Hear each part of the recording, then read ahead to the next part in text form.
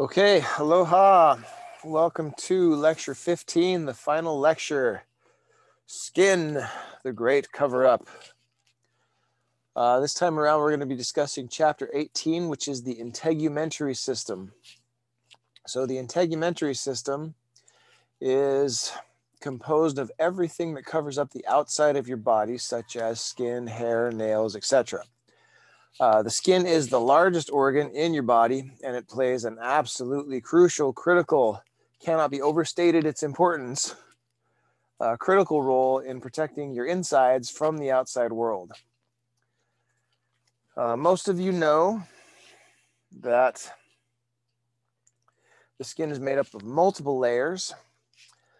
These layers can be subdivided into two basic groups. You have the epidermis, which is the outer layer of epithelium that covers the whole outside of your body. And then you have the dermis, which is the deeper layer of primarily connective tissue. So the epidermis is composed, this guy up here is composed of surface ectoderm.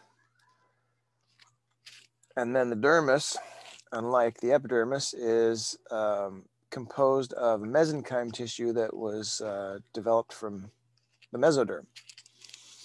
So in the beginning, there was only ectoderm. This stuff, of course, used to be called the hypoblast when it was just a bilaminar embryonic disc. And then, of course, the hypoblast then gives rise to the mesoderm, at which point we have ectoderm and mesoderm, right? So at any rate, the top diagram is a 4-week-old embryo. So the mesoderm is already formed.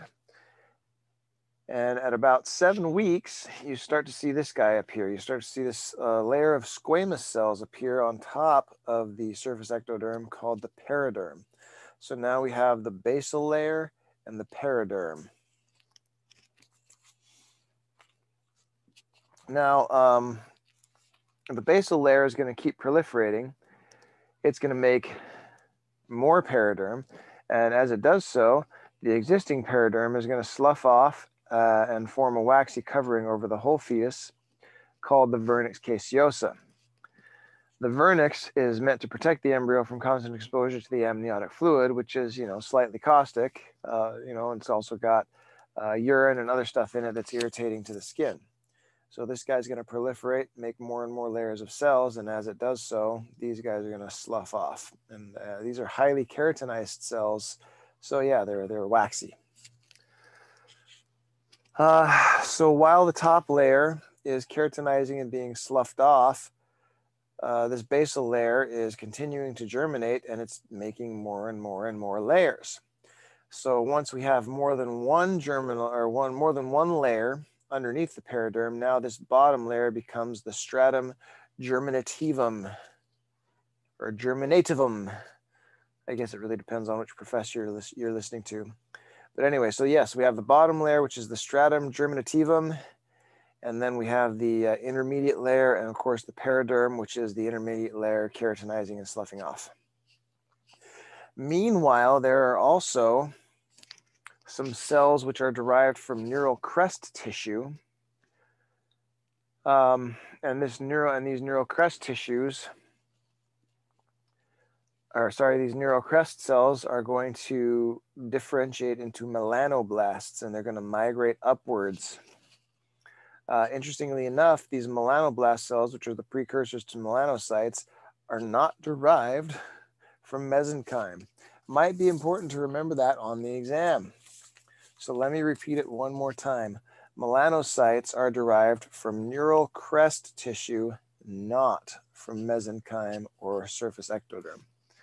They are derived from neural crest tissues. So just one more time for emphasis. Melanoblasts, melanocytes are derived from neural crest tissue. Anyway.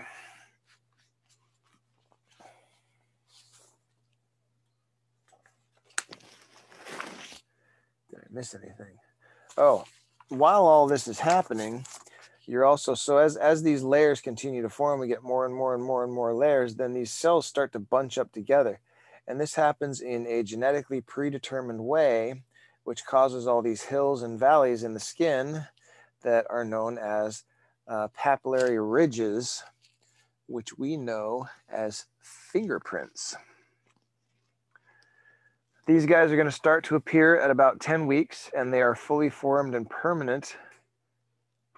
I'm sorry, I called them papillary ridges. They are epidermal ridges. So in the skin, they're epidermal ridges. We're going to get to papillary ridges in a minute. So in the epidermis, they are called epidermal ridges, which we call fingerprints. And at any rate, yeah, these things start to appear at 10 weeks. They're fully developed and permanent by 17 weeks. And then, of course, like I mentioned before, while all of this is busy happening, you've also got these neural crest cells that are invading the mesenchyme and migrating upwards that are differentiating into melanoblasts, which are ultimately destined to become melanocytes. So as we move further along in development, more and more layers are added, and by about 21 weeks, we have something that looks like this. The periderm is going to disappear. This guy right up here, this periderm is going to disappear, and it's going to give way to the stratum corneum.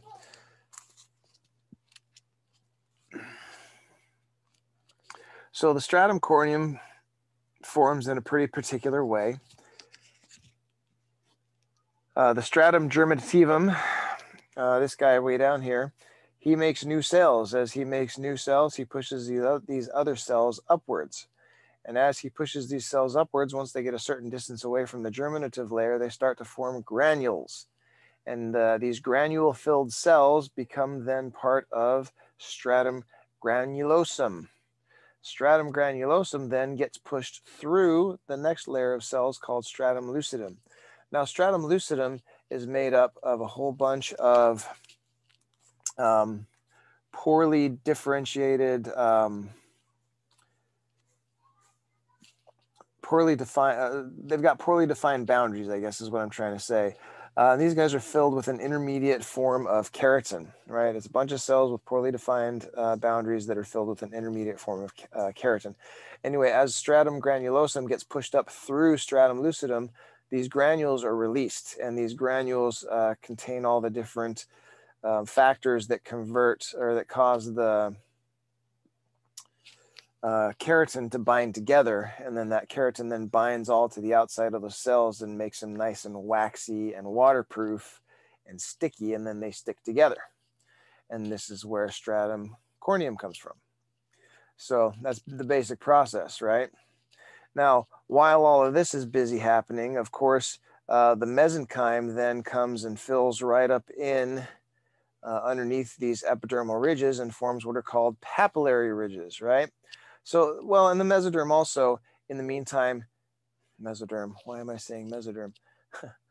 The dermis, okay, so we have the epidermis up here, and down here we have the dermis.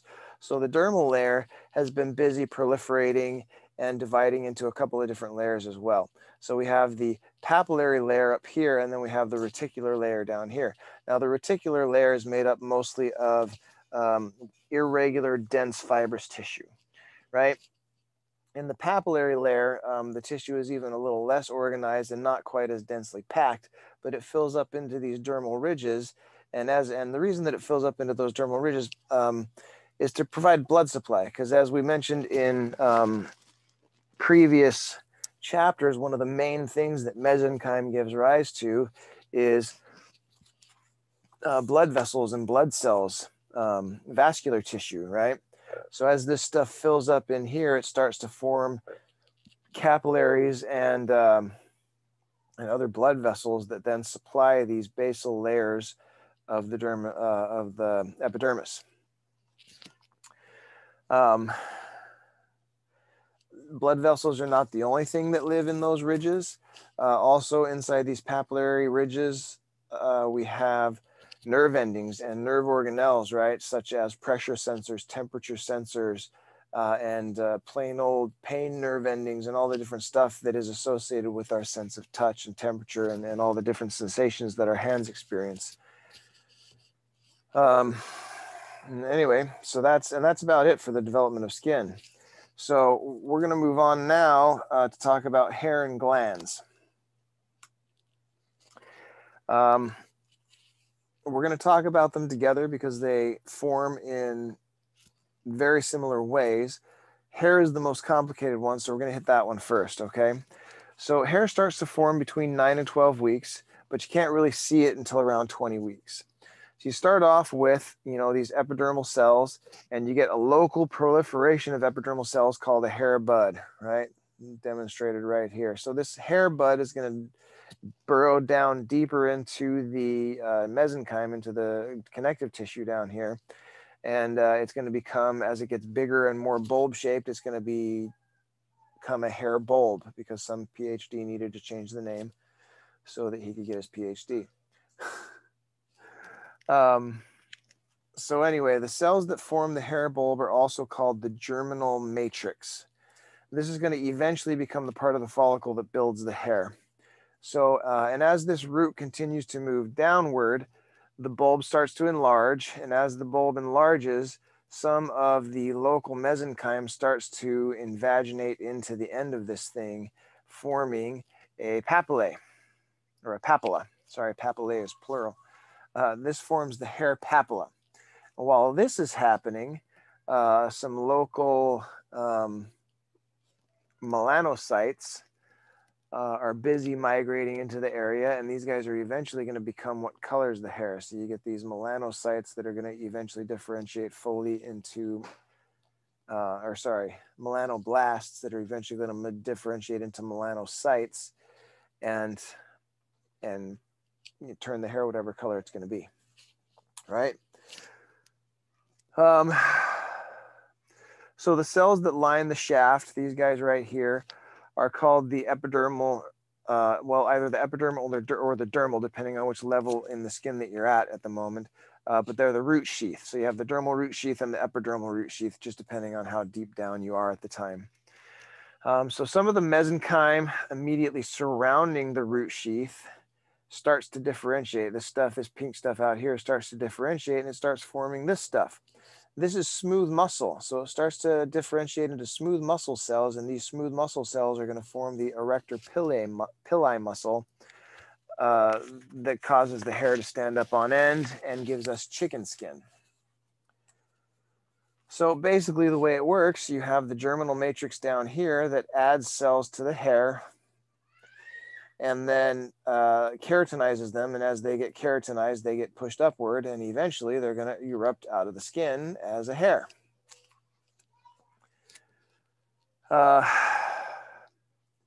So the first hair starts to penetrate the skin at around 12 weeks.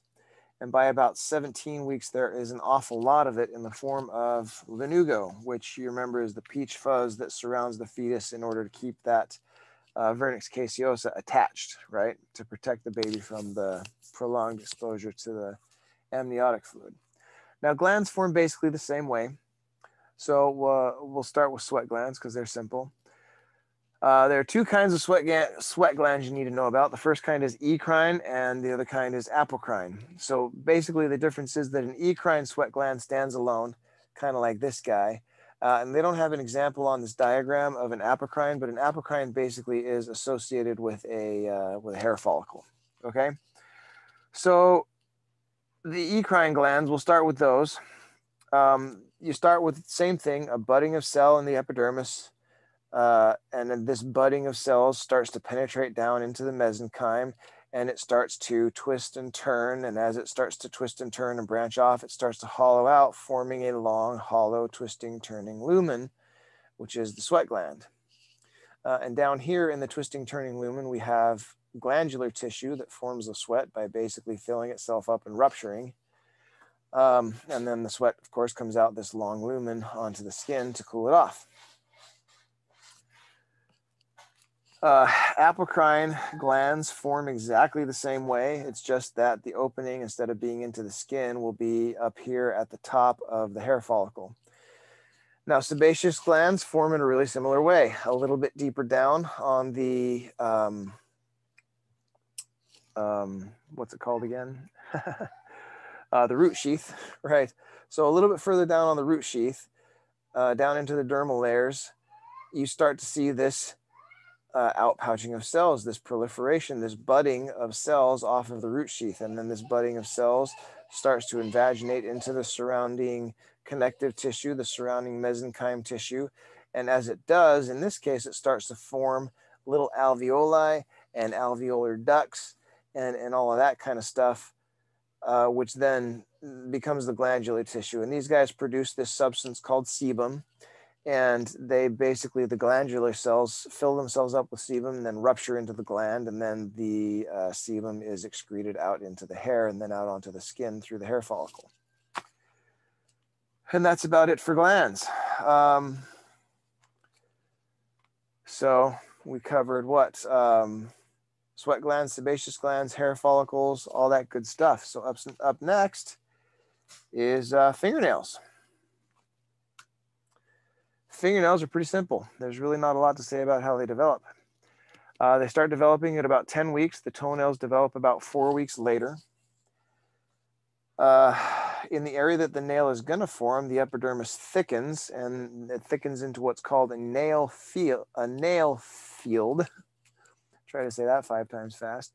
So, and then at the proximal part and around the edges around here, the nail field is overlapped by a flap of tissue. So this is called the proximal nail fold, and then this would be called the lateral nail folds. And basically the nail folds, cells within the nail folds, serve a similar function as the germinal matrix in the hair follicle.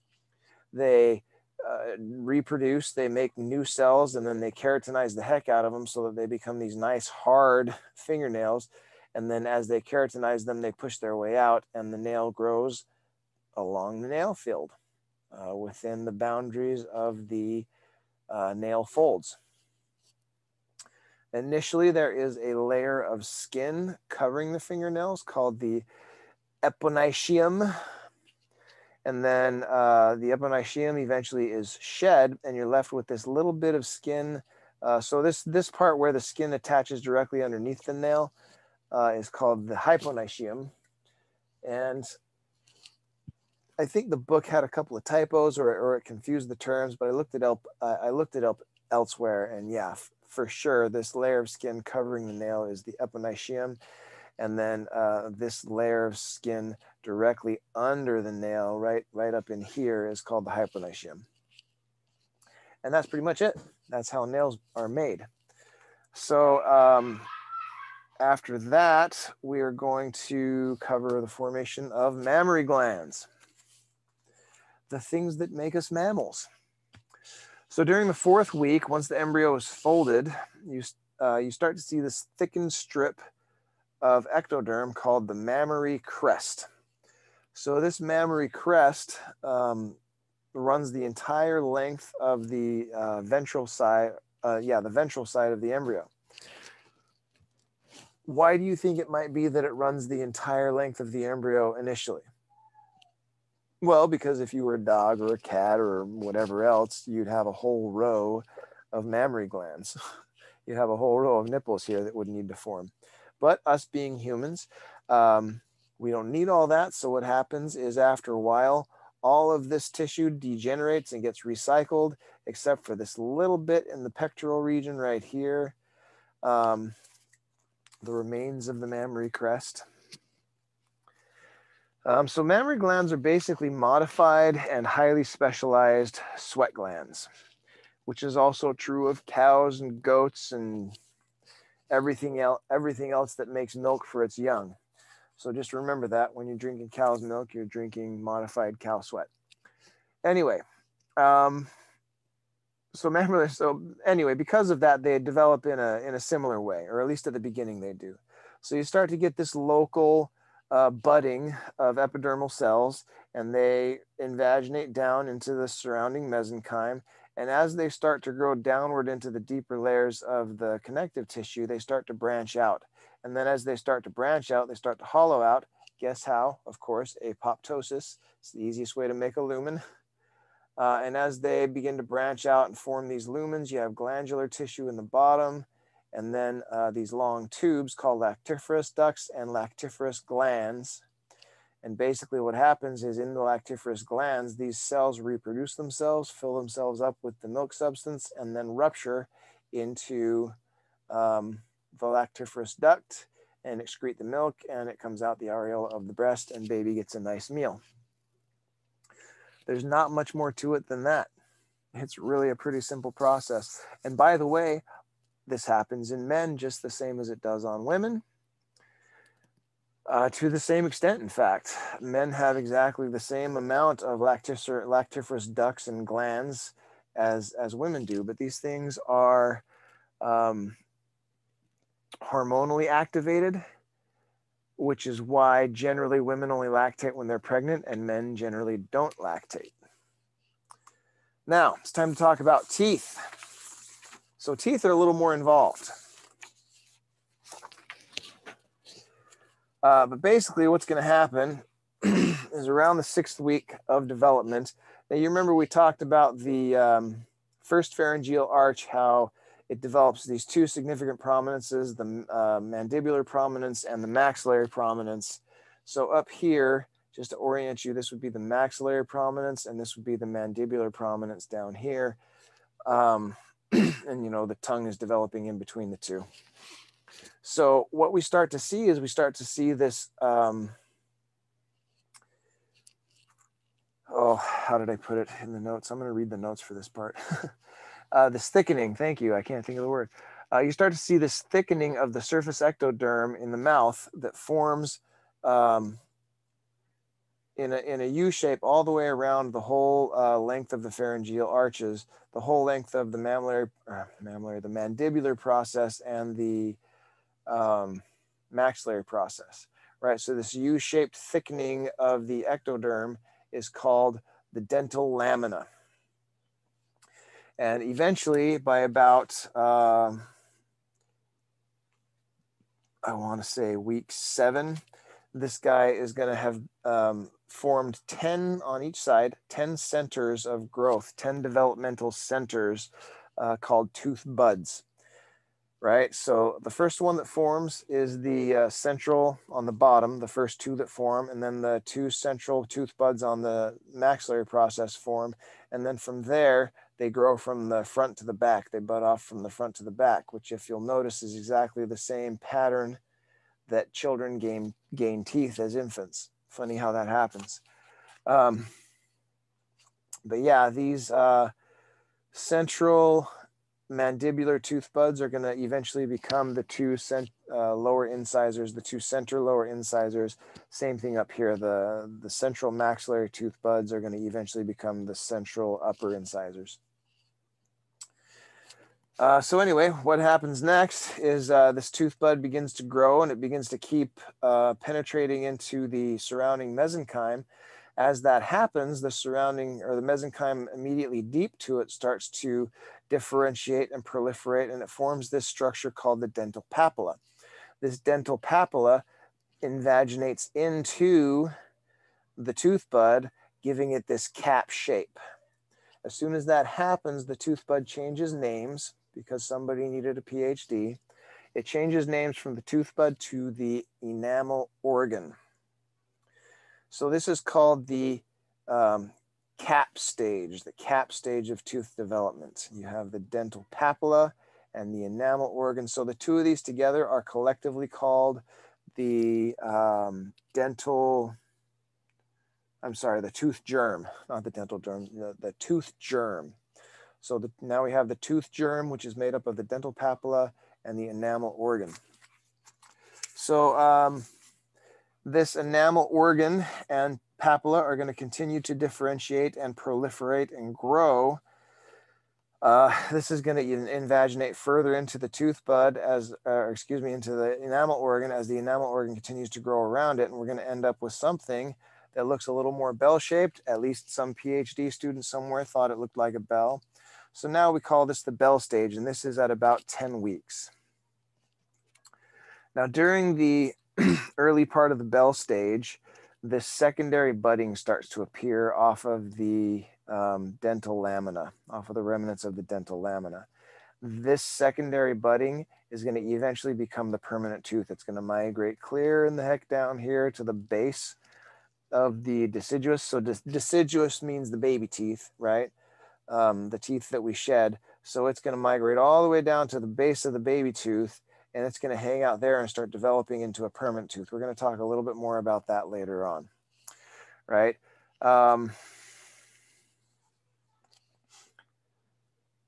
It's worth mentioning here that the molars, the last few molars on the top and the bottom, do not have deciduous teeth. They don't have baby teeth.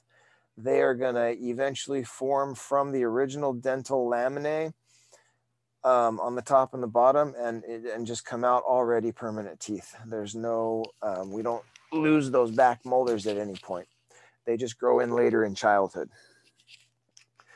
At any rate, during the Bell stage, we also start to see the papilla and the enamel organ further differentiate, and they begin to form this stuff down here that's called the dental pulp, and this stuff in here that's called the enamel matrix. Now, the enamel matrix is surrounded on either side by epithelial tissue called the inner enamel epithelium and the outer enamel epithelium.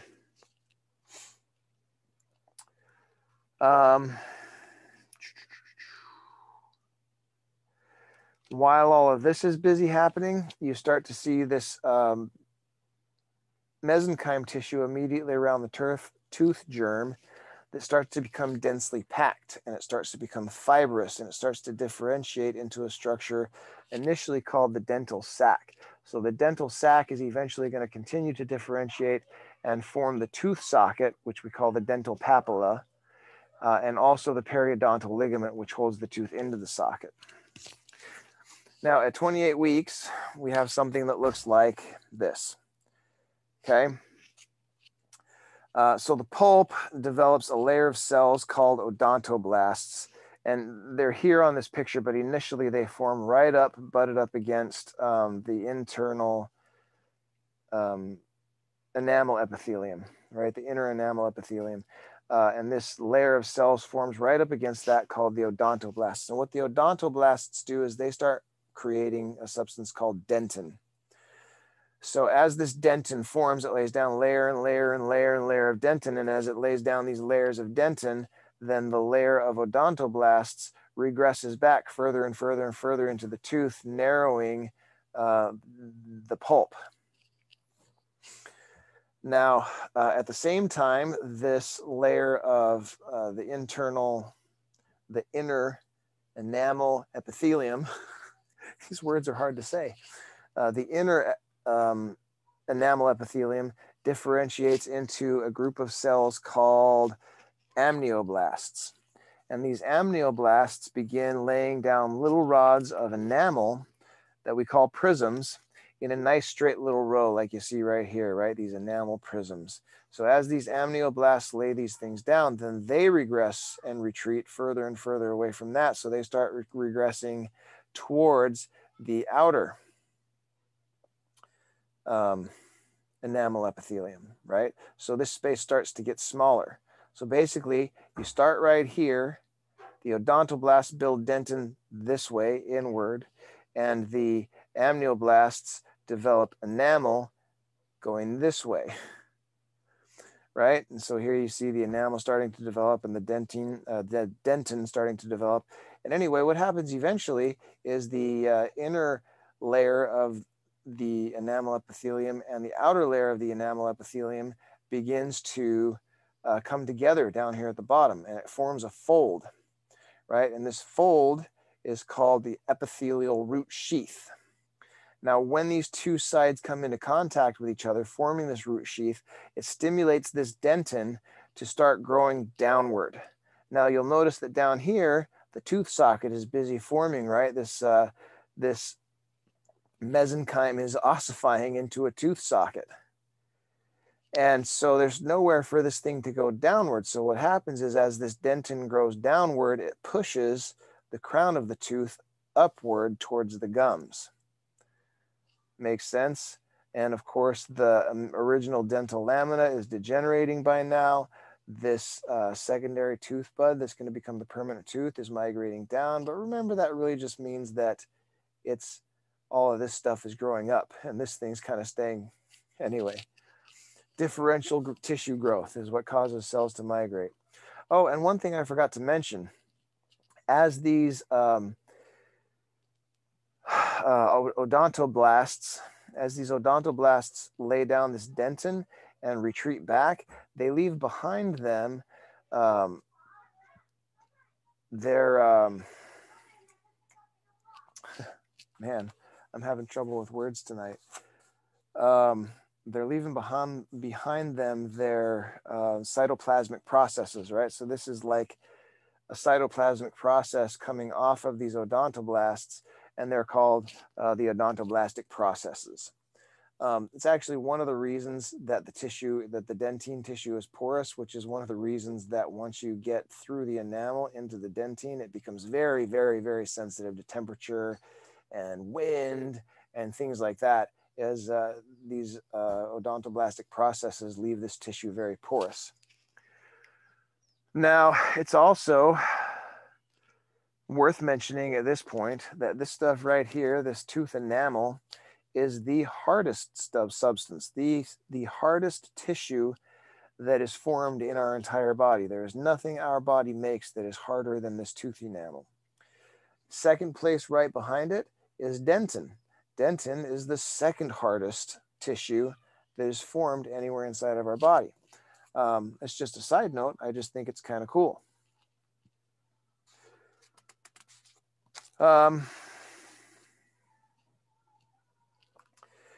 So anyway, as this process continues, we end up with something like this. Now, I just want to get you a little bit oriented because we fast forwarded quite a bit in time. So this diagram on the left would be an infant, probably at a few months old, where they're beginning to teeth, but the tooth hasn't broken through the surface yet. In fact, they're usually really fussy and pulling at their ears and kind of fevering at this stage of the game. And if you put your fingers on the gums, a lot of times you can actually feel these teeth underneath the gums as they're trying to poke through. It's really irritating to the poor baby, and at least as irritating to the poor parents.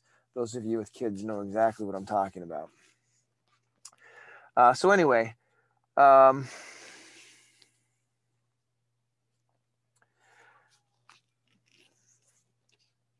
typically you wouldn't reach this stage until a few months after birth. Now, every kid is a little different. Some of my children had already cut teeth through by 3 weeks old. We had some friends that were living in Temple View Apartments in TVA that actually their baby was born with their two bottom teeth already in. But typically this will happen at about 3 months. Now the book talks about, the book says six months, but plenty of other experts and myself, you know, through the experience of hundreds and hundreds of pediatric patients at my practice. So I would consider myself kind of an expert on the subject. And I'm telling you, it's more like 3 months on average. About 3 months, kids usually start cutting teeth. They're usually poking through by 4 or 5 months. They've got a few teeth. So my class, we're going to say this is 3 months. All right. So then, of course, what happens is this root continues to grow and this pulp continues to narrow. And as this dentin continues to fill in and this root and this pulp continues to narrow, it narrows into something called the root canal, right? And through the root canal, the nerves and the blood vessels go in and out. And that's about all there's room for at the end of the process. Now, eventually, this thing's going to cut its way up through the gums, and it's going to get bigger and bigger until you have this nice, pretty crown of the tooth sticking out of the gums, and then the root diving down underneath, being held in by these beautiful periodontal ligaments by all, you know, and this will be the tooth socket in the jaw. This is later in childhood, okay? There's also a layer of cement up against the dentin here that helps to hold it even more secure, okay? There's a lot more to the whole process of forming the dental papillae and the periodontal ligaments, but it's not really important for our purposes. So I'm going to skip most of that and just say, you know, okay, this is all formed from that tissue that became the dental sac. Okay. Now what happens is, of course, the tooth continues to grow out, and while all this is happening, remember this guy down here? Yeah, this is the developing permanent tooth. So this developing permanent tooth is getting bigger and bigger and bigger. And you'll notice that it's all the way encased in bone. So how does it have room to grow? Well, the answer to that is the osteoclasts in the area basically clear a path. They start dissolving all this bone and they clear a path for this guy to grow through. And eventually he's going to puncture into this tooth socket. And once that happens, then the osteoclasts begin to dissolve the root from the bottom upward. And as this root becomes dissolved, the anchor that's holding the tooth in becomes smaller and smaller and smaller. And as that anchor becomes shorter and shorter, this tooth begins to wiggle and it starts to get loose. And eventually enough of the root has been dissolved away that this tooth just falls out or gets knocked out, or the kid pulls it out, or dad pulls it out with a piece of dental floss. But yeah, eventually enough of this root gets eaten away by the osteoclast that the tooth can come out, which leaves a nice clear path for the permanent tooth to just grow up through the same hole, which is what it does in an ideal situation. Now, I know there's all kinds of other ways that this happens and all kinds of not normal and pathological ways that this happens. But again, this class is just concerned with what normally happens, normal development of fetuses and neonates.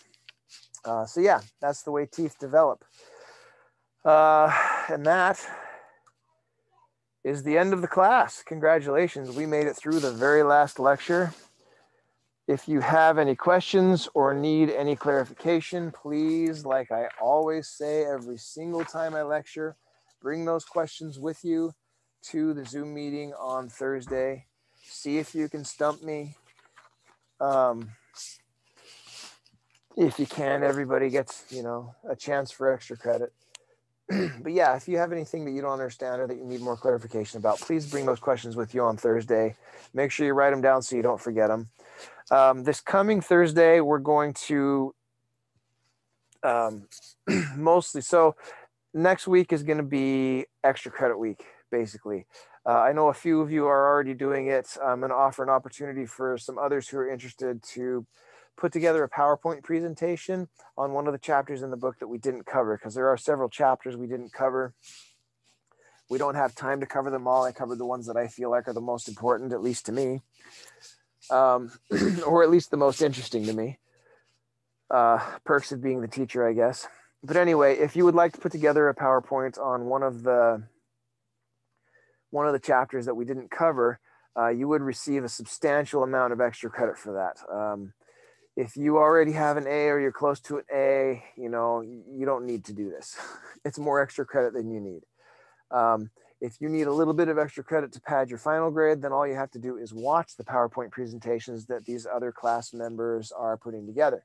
If you watch them and can prove that you watched them by answering a couple of easy questions, then you will receive 10 points for each one that you watch on the quiz of your choice, or on the exam of your choice, the midterm or the final. But it's basically 10 points of extra credit on any quiz or exam that you want to add it to. Now, and that does not take you beyond 100%, okay? The maximum you're allowed to get on any of these with extra credit is 100%, so choose carefully which ones you're going to add the points to. Now, if you have 85% or less at this stage of the game in the class, I would recommend that you put together one of these PowerPoints. And like I said, that's a very substantial amount of extra credit that you'll receive for doing that.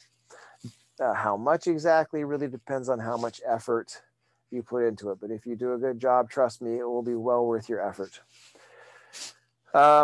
So yeah, please bring those questions with you. The other thing that we're going to talk about at the Zoom meeting this week is any questions you might have regarding that extra credit opportunity.